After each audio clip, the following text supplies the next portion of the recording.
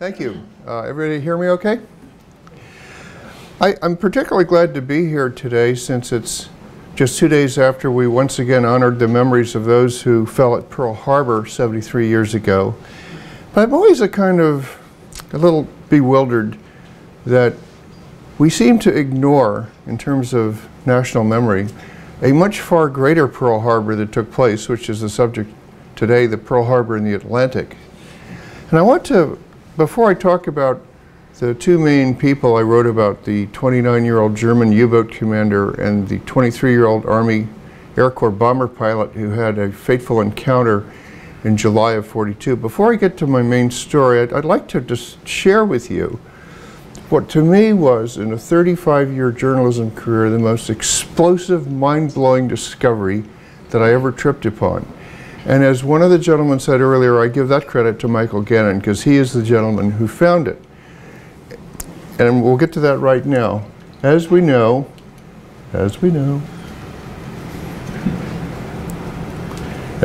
clicker's not working. On December 7th, '41, everybody knows the basics. 6 Japanese aircraft carriers achieved total tactical surprise, launched aircraft that sank 6 battleships, of which 2 were completely destroyed, another half-dozen warships and auxiliaries, killed 2,400 Americans, most of whom were in uniform, and destroyed more than 2/3 of the aircraft on Oahu. And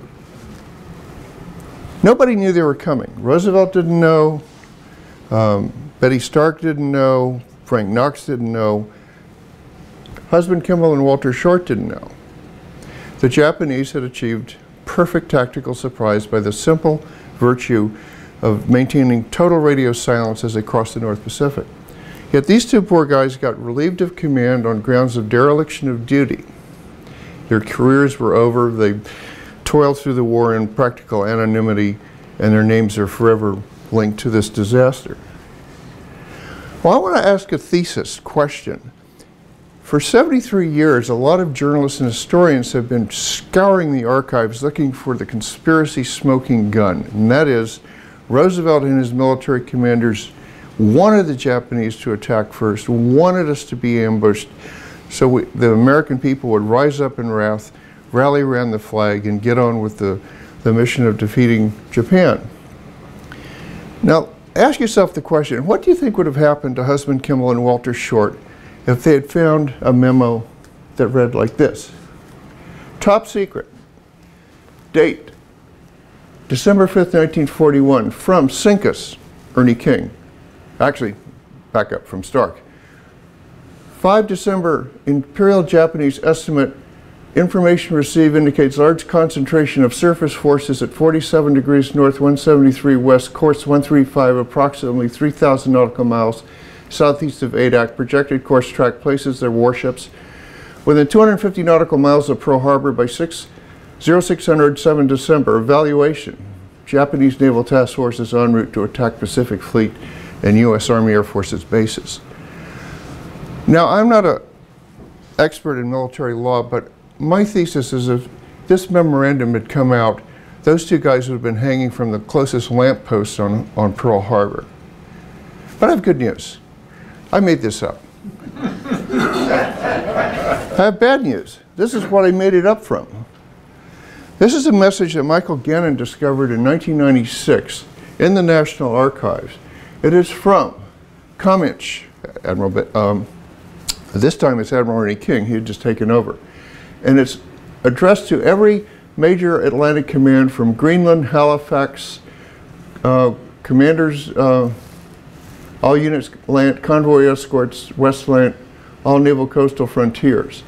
And here's what it read. 12 January 1942 sub-estimate. Information indicates large concentration of U-boats. Proceeding to already arrived on station off Canadian and Northeast U.S. coasts. 3 or 4 boats. And then it lists literally their latitude and longitude positions as of 12 January 1942. This is the day before Operation Drumbeat, the German U-boat offensive, began. This message was sent out to every major Atlantic Fleet command from Key West to Canada and Iceland. I got out a navigation program that I've used in my research, and this is what they knew. This is what Ernie King, Vice Admiral Adolphus Andrews at Naval Sea Frontier, and the entire Atlantic Fleet knew on 12 January 1942, between 24 and 36 hours before they started torpedoing ships off the U.S. East Coast. They knew the position, the course, and their intention. They'd gotten this from the British.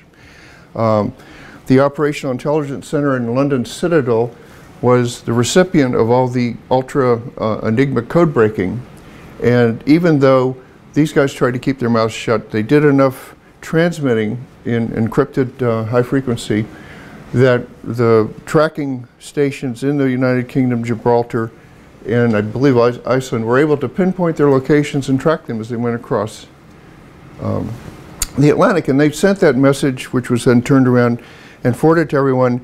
And essentially it was like, here come the Germans, you might want to do something about it. Well, I regret to tell you that they didn't do anything about it. And what's even more mysterious to me, Ernie King, in his second week as Comminch, and Adolphus Andrews, who had taken over the Sea Frontier in '41, not only didn't do anything about it, but they had the tools to do something about it. Because at the time this message came out, and it's in the archive, it's easy to find, there was a task force in Staten Island, New York, consisting of the USS Texas battleship, USS Wasp carrier, 3 cruisers, and 18 frontline Atlantic Fleet destroyers. They were fueled, armed, and ready to go. But where they were going was to take a convoy of 4 troop ships to Iceland and Northern Ireland. At the time this whole shebang was getting ready to blow, Winston Churchill and his aides were meeting in Washington with Roosevelt and his commanders in what is known as the Arcadia Conference. And one of their top priorities had been to have a public show of resolve of Americans, soldiers leaving the United States on their way to Europe, to show everyone, particularly Joseph Stalin, that the United States was getting ready to take an active part in the war. Now, as I say, I don't have any pretension of being a master strategist, but I just sort of wondered what would have been the harm in just saying, maybe we'll wait a week or two to send that convoy, and meanwhile, let's go out and kick the devil out of these U-boats who we know are coming. And all I can tell you is that the evidence is totally unequivocal, but the memoirs and the official histories from Comminch, from King, from Andrews, from all of them, are completely silent on this. There was an Atlantic Pearl Harbor, but they knew it was about to happen, and they did nothing about it. And what that did was set the stage for what not just myself, but other historians have said was a defeat in the Atlantic during that 6-month period of 1942 that was an order of magnitude worse than Pearl Harbor. Excuse me. And it was also set the battlefield for the encounter that would come between the 2 men I was fortunate enough to write about in The Burning Shore. Here's the enemy. 29-year-old Captain Lieutenant Horst Degen, fluent in English, an admirer of England and America. He was a member of the class of 1933 at the German Naval Academy. In fact, he went there the week after Adolf Hitler came into power. He spent 5 years as a destroyer division officer before he volunteered for the U-boat force. As we all know, the word volunteer lost every ounce of semantic meaning in Nazi Germany. He was on his first war patrol at the very outset of the offensive against East Coast shipping, when Reinhard Hartigan blew up the Norness and the Cyclops just offshore here. In fact, a destroyer from Newport, the USS Ellison, was on post-commissioning trials, and actually they raced out and picked up the survivors from one of those ships.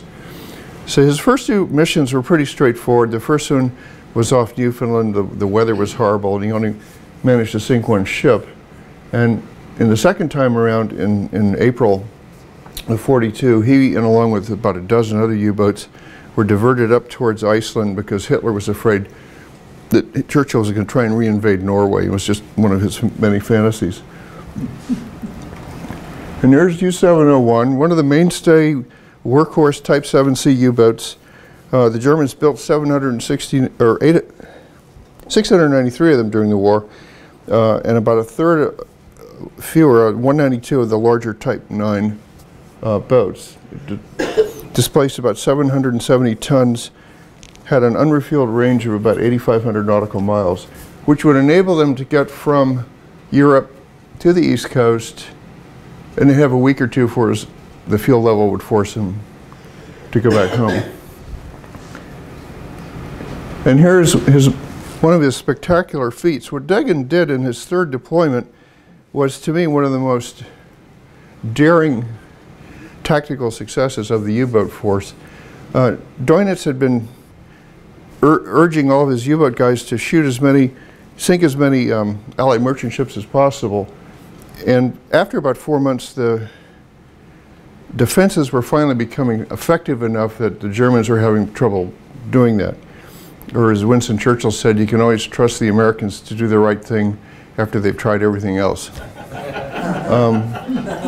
By June of 1942, they had scraped together enough escort ships to put in a coastal convoy system up and down from Key West to New York that made it much more difficult for any U-boat commander to get in and sink ships. Plus, the Army Air Forces finally had gotten its act together and had a pretty effective series of air patrols. So what Dönitz instructed Horst Deggan to do, this was in mid-May of 42, was to load his U-boat with 15 powerful anti-shipping mines that would go off by magnetic impulse. That left him with only about 9 or 10 torpedoes instead of the normal loadout. And he came across the Atlantic, kind of tiptoeing across on one engine to save fuel. And he essentially was charged to close all of the ports in the Chesapeake Bay. Baltimore, Norfolk, Portsmouth, Newport News, the whole lot. And he did it brilliantly, but he had some help in the fact that whoever's in charge of the lighthouses never turned them off. And so he and his navigator were sitting in their little wardroom on the boat as they were tootling across the North Atlantic, and they figured out it was a simple, actually effortless problem to solve. He aimed his boat at the Virginia Beach boardwalk around midnight on June 12th, and he just came inshore until he was about 30 or 40 seconds away from running right up on the beach. And his lookouts were watching the Cape Henry and the Cape Charles lighthouses converge. And the second they converged, that told him to turn right and just keep going along the coast. He got to the mouth of the bay. The water was so shallow he couldn't submerge. So he put a running light on the on the periscope, and just came plodding up the channel, dropping mines every 15, 20 seconds, turned around, did the same, and got the heck out. And 2 days later, the Robert C. Tuttle and about 10 other oil tankers were coming in from Key West, and they tripped over this minefield in front of 50,000 tourists. So it was a very exciting day to be visiting Virginia Beach. He sank 2 ships. The Tuttle and another big oil tanker were seriously damaged, but actually they were later recovered and fixed. Now, right as this was happening, the Army had been rotating patrol squadrons down along the East Coast as part of their effort to thwart the U-boat menace. And this little squadron from Sacramento, California, the 396th, was flying essentially what we know as the Lockheed Hudson, which was an updated and militarized version of the plane that Amelia Earhart had used in her attempt to circumnavigate. Carried a crew of 5, 3 depth charges, and everybody hated it. It was apparently a real devil of a plane to fly. And the pilot that we write about is Harry Joseph Kane. He's from Brooklyn, New York. He did what every patriotic Army Air Forces pilot did during World War II. He looked at this world headlines. He looked at his own situation, and he says, I don't think I want to be in the infantry. So he went out. He was from an actual prosperous family, and he actually went out and got his private pilot license in 1940. So he just breezed right on through. He and his crew were out on patrol. Cherry Point at the time this story happens, you think of it today as this huge, Marine Corps Air Station, but essentially the only thing that had been built was the runways. They were still trying to build infrastructure and hangars and stuff. And his squadron just came in and landed. I think some of them lived in tents, others had to get housing in town, rooming houses. And they did this 3 times a day. A pair of planes would take off, fly 20 miles off the coast. One would split up and head towards Norfolk, the other to the south towards Charleston, in the hopes of finding U-boats. And none of them ever thought they really would, because they were so small to see, and the commanders were so incredibly quick to submerge whenever they saw an airplane. Well, he was flying back from Charleston up towards Cape Hatteras when he noticed that there was this cloud layer up at about 1,200 feet. And his squadron's doctrine was kind of stupid. It was like, we want you to fly at 150 feet over the water so you'll surprise any U-boat you find. But literally, you've got to trip over the thing to surprise it. So he decided to climb up above that cloud layer in hopes that the U-boat wouldn't notice him as he came along. And after about an hour of this, Kane looked out and he actually saw about 8 miles away this tiny little line on the water. And he nudged his navigator and talked to his crew, and he said, "This may be a U-boat, let's go find out." So they turned, climbed up a little higher, cut back on the engine sound, came skulking in, and sure enough, U-701 had come up to ventilate the boat, because in July in the Gulf Stream, the temperatures inside a U-boat were over 120 degrees. There was very little cooling from the ocean outside. So he had come up for 15 minutes just to turn on the diesels, vent the boat, and then get back down again, right as Harry Kane and his plane came along. And the third element that led to the successful attack and sinking was that Horst Degen's lookout was daydreaming. He was looking through his binoculars and thinking of his girlfriend. And then he heard the message, time to go, let's go, take her down. He dropped his glasses and he was this A-29 coming right at him.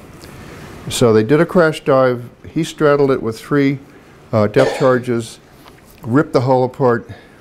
The U-boat fell to 100 feet depth, but the crew, who were very well trained, all but a handful of them successfully got out and popped up to the surface. And at that point, the story gets a little Hallmark card-like. Harry Kane's flying in a tight circle at 100 feet over the spot of ocean, and he suddenly sees these guys popping to the surface. And he notices that most of them have no flotation gear. They didn't have time to grab their little talk-radar breathing devices. And so he orders his 4 crewmen and himself to throw their life jackets out to the Germans. His thought, he said in an interview many years later that they were no longer the enemy as far as I was concerned. They were just a bunch of helpless guys in the water. So they did that and then circled for several hours trying to get either ships or airplanes to come out and rescue these guys. But for one reason or another, nobody came. And he finally had to fly back to Cherry Point because he's running out of gas.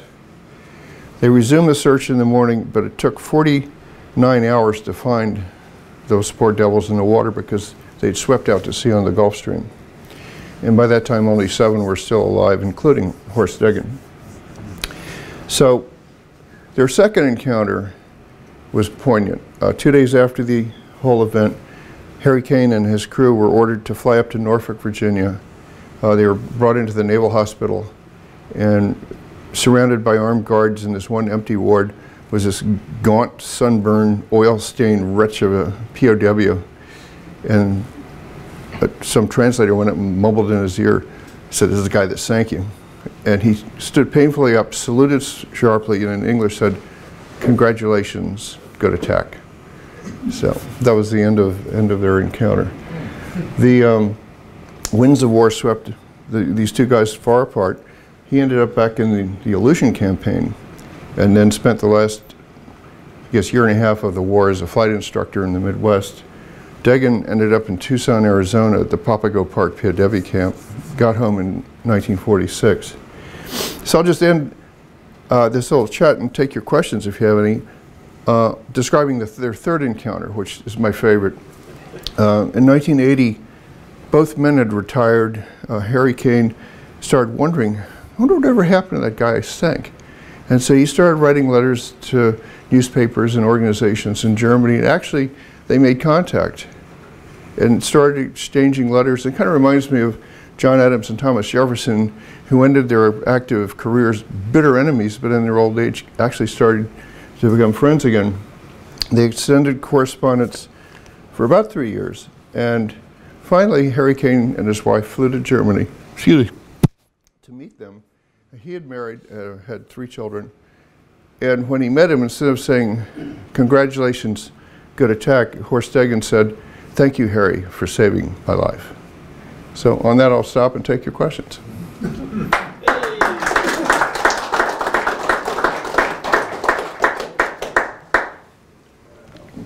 Did you ever do research as to how these submarines were getting refueled? Well, at the time, I think it was about April or May, I can't remember the exact date, Doinitz set up a new submarine called the Type 14, which is a big, fat, unarmed, they call it the milk cow.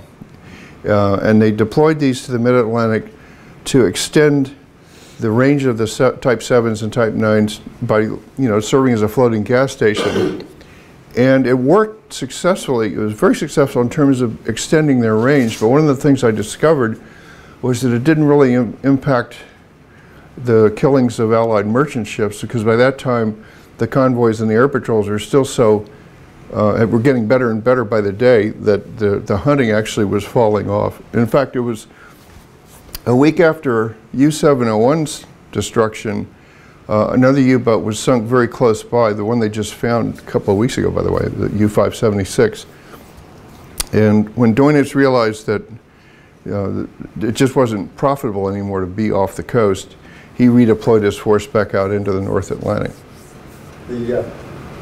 During the war, the French had a big submarine named the Tirpitz, I believe. And she worked out of Portsmouth, New Hampshire. And she would go out on patrol helping our submarine. And eventually, I was in the Navy with a fellow who was on a submarine. They followed the Tirpitz out, and they were using so much fuel they became suspicious. And from what he told me, the Tirpitz was laying to with a German submarine on either side. So they fired a spread of torpedoes. They went through the first ship, the submarine, and they sank all 3 of them. And I wondered... it sounds like you've got a book to write. I had heard vaguely about that sort of thing, but I know the refueling U-boats, the Type 14s, had very short, exciting lives, because by the time they were being used in 1942 and even in 43, the British and the Americans are getting much better at locating them and sending task forces out to hunt and kill them. So they didn't have any guns or torpedoes either. They were just essentially carrying fuel and food. Yes, sir? Why was the United States so slow to get moving against submarines in World War II? As I recall, there was a book written about World War I when the U-boats came to America. It's on my bookshelf. Okay, I had it as a kid. I don't know where it is now, but we had, as I recall, during World War I, some very, very significant experience with the submarines. And it took us, it seemed an awful long time to get moving in World War II. Well, the example I like to use, there was, to me, a strategic and logistical hassle. And the example I use is the destroyer escort. In 1940, one of the many good things that he did, Ernie King, was on the general board, and one of his task forces strongly urged the crash construction of a fleet of destroyer escorts, because the main DDs were too multi-mission and too badly needed elsewhere.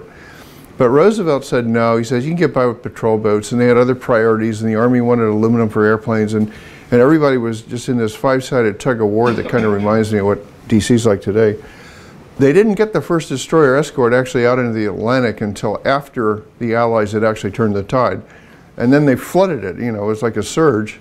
But the logistical answer is it just took too long to get an Army built and trained and get the Navy equipped with the right equipment, especially ships, which had to be built and trained. Ernie King's mantra in 42 was do the best you can with what you've got, because that's the way it is. And you know, I cannot rewrite that history, but I'm still astounded at the fact that he knew they were coming within 36 hours that they were going to be attacking, and he didn't even send a solitary destroyer out to just harass them, much less attack and sink them. So that's, you know, where I just take aspirin and keep going. Yes, sir. One of the final U-boat engagements of World War II happens right here off the coast of Rhode Island on Block Island. The 846, right? I'm sorry? Was that the U-846? Correct. Yeah, that guy was an idiot. Yeah. That is correct. It was explained why he's at the bottom of the ocean. With that said, though, can you speak intelligently as to that engagement? Quite honestly, no. I've read about it, but the focus of my first book on the battle was strictly around the 12-week period in the spring of 43, when at the beginning of that interval, the Allies were actually afraid they were about to lose the battle. And then 12 weeks later, Doinitz threw in the towel and pulled out of the North Atlantic convoy route. So that was kind of the focus of my first book. And then I had researched and written about U-701. You guys can handle this. 32 years ago. My children can't, but I was working in Norfolk at the old Ledger Star newspaper, and I kept hearing about this crackpot U-boat guy that came right up to the Cape Henry lighthouse and blew up, you know, a convoy. But there was very little in the archives available at that time to explain what had happened, and my editor got interested in it, and he cut me loose to go try and find out if there was any documentation of this, because the wartime censorship was so incredibly tight. In fact, I want to interrupt myself and read you something that just made me laugh.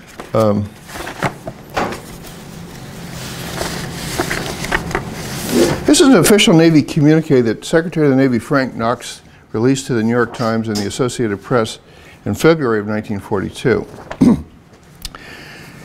And this is his words: "There are many rumors and unofficial reports about the capture or destruction of enemy submarines.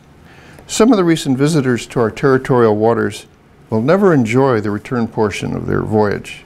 Furthermore, the percentage of one-way traffic is increasing, while that of two-way traffic is satisfactorily on the decline. But there will be no information given out about the fate of the enemy. Submarine excursionists who don't get home until that information is no longer of aid and comfort to the enemy. This is a phase of the game of war secrecy into which every American should enter enthusiastically. The press and the radio have made a great patriotic contribution by voluntarily disciplining themselves in the matter of reporting such incidents as may have come to their attention.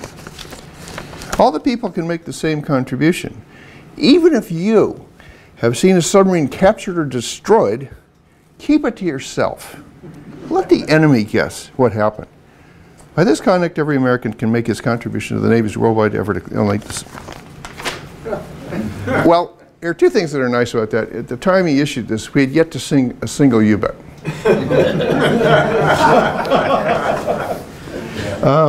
First rough draft of history. And the second thing is that Doinitz always knew when his submarines were lost because they stopped reporting back to him. And so he would, within 36 hours of no longer hearing from his U-boat, he'd cross it off the list.